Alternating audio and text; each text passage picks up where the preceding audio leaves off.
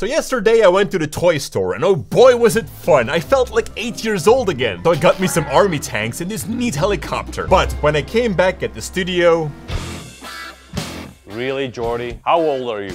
Yannick the party pooper was there. I had to buy grown-up toys. You know, those plastic animals only your grandma has in her cabinet? But I have to admit, they look pretty cool. And what if there's a way to put these into Unreal Engine and bring them to life? Only problem, elephants don't have USB ports. And before you ask, yes, I tried putting them into my computer. Doesn't work.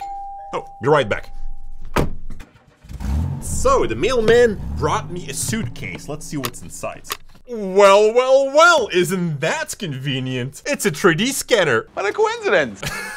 This here is the Mole, a brand new scanner from 3D Maker Pro. Big thanks to them for sponsoring this video. It comes with the scanner itself, also a tripod, so that you can put the scanner onto a stand, and it also comes with a turntable so that you can scan your objects while it automatically rotates around and you don't have to do a thing. Now, more information about this 3D scanner can be found in the description down below, and Lorenzo is gonna show you how it's done. In the meantime, I'm gonna work on my Unreal Engine scene. The scanning process is easy and straightforward. To start off, you can pick between Easy Scan, where you have to manually move around the scanner, or Table Scan, where the object gets turned around on the turntable. In our case, we'll go for Table Scan. And then it's time to select an object that you want to scan. The Mole scanner is made for medium to small sized objects. Going for small miniatures like this or objects bigger than the turntable aren't recommended for the best possible results. Next to this, also pay attention to the material of your object. Bright reflective surfaces, transparent objects, and deep blacks are hard to pick up. So, when working with those materials, spray something like dry shampoo on top. This way you can make those surfaces more visible for the scanner, resulting in the best scan possible. I'm going to pick this elephant and place it on top of the turntable. Inside the software, I can now press preview, adjust the scanner angle and distance to frame up the object as good as possible. Using the distance meter on the left, we know if we are too far or too close from it. On the right of the screen, we can find some settings. The importance here are the brightness slider. This you want as high as possible without having this red color on your object, indicating that it's too bright. And the geometry and texture toggle. Geometry delivers the best results, while texture will create a texture of your object while scanning. We'll be using both of these, but first we start off with geometry. Once everything is set up and ready to be scanned, remove the object from the turntable and press initial. This step will scan the turntable only. Once that scan is finished, you can place the object back and press scan. Let it run, and once it's done, you'll see a preview of what the scanner was able to pick up. To get the best result, it's good to scan your object from different angles. So flip it around and press append. And repeat this process until you have scanned your object from all possible sides. But before we use this data, we need to capture the texture too. Go back to table scan, and here change the setting from geometry to texture and press scan. From experience, you don't need as many angles for the texture as we did for the geometry. 2 or 3 should do the job depending on the complexity of your object. Now do keep in mind that this scanner has a black and white camera. If you want color, you need the color kit, or you have to recolor the black and white texture yourself. But there's an easy way to do that, and we'll show you later on. By now we should have all these scans, so it's time to combine them. On the bottom right, make all the different scans visible. Then on top we drag our first scan into this box. Currently the viewport looks like a mess, but once we click align, their AI will automatically line up everything. It does a really good job, but if you're not satisfied with the outcome, you can always go into manual alignment to adjust. If we now go over to tools and click delete selection, we remove the turntable from the point cloud. Here you can also see if you might have missed some spots when scanning. If so, you can always add some more scans. Once you're happy with that, it's time to process the model. Here we find a few options. Fusion is going to change the point cloud to an actual model. Remove noise will remove data noise around the object. Repair will fill in the holes that you might have in your scan if you miss some places. And texture mapping will texture the model. Once those are selected, click on process and then apply. And there we go, our 3D object is finished together with its texture. Now, there might be some artifacts on the model like this right here. Simply use the selection tools to select the area and delete it. You can use these tools to clean up the model if needed. Once you're happy, go to file and press export. You get a nice OBJ file which you can import directly into Unreal Engine. Now your pivot point is probably not going to be in the middle. So if you hold down the Alt key and then click with your scroll wheel, you can bring it to the right spot. Then right click the elephant,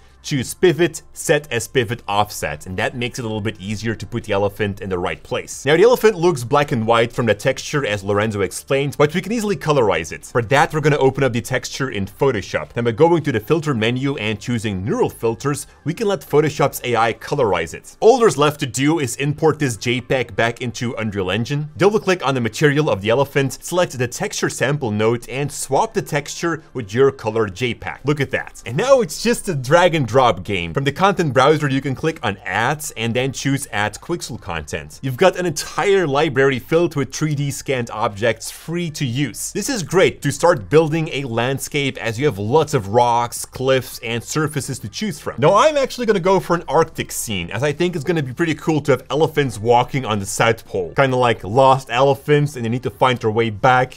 Sad story. Anyhow, although there are some snowy and ice elements, it's not enough to make an Arctic scene. So I'm going to use two plugins. They are paid but absolutely worth it. That's Brushify to easily make an Arctic landscape, and Ultra Dynamic Sky, which also comes with weather effects. And that's going to make sure that I can create the northern lights, or the southern because we're on the South Pole, and the snow. So that was a lot of fun. I just love to drag and drop all the stuff into Unreal and seeing it happen in real time. The fun fact, I don't know anything about 3D. Don't ask me about Blender. I don't even know how to make the default cube. But Unreal is easy, and you can get super creative by placing different objects around and just looking at what works and what doesn't work. Now as a bonus, Lorenzo rigged the elephant in Cinema 4D. Don't ask me how, we just did. And that allowed me to add a little bit of movement to the elephants. Look at that. Now if you right click the content browser and create a new level sequence, you get a timeline. And we can use that to animate a camera through the scene. So let's add a new Cine camera actor. With your playhead at the start, enable keyframe for the position and rotation, and make sure to also enable auto keyframing as well. Now if you go forward in time and then click on perspective,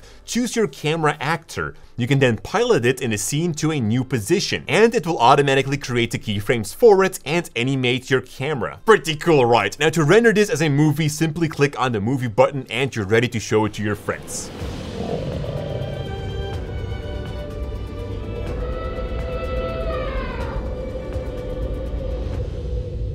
Now, you can also place yourself inside Unreal Engine, which is absolutely amazing, and you can learn how to do that in the video here on my left. Thank you so much for watching, and as always, stay creative.